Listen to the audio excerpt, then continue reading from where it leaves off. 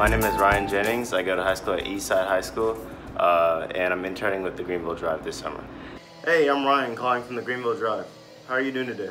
I'm a big sports fan, so I really wanted to be in like a sports field when I did an internship, so I thought it was a really great opportunity. Well, I've had to meet a lot of important people, so that's pretty different. You know, you have to kind of act different when you're meeting really important people. It's all about what you make of it. I mean, if you just see them as an intern here to kind of move tables around or do whatever, then they're really not going to get the full business experience.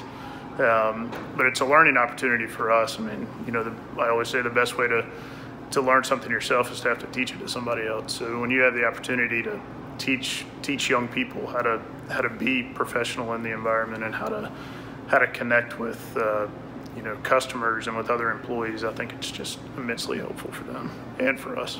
Why would you encourage other students to take part in an internship?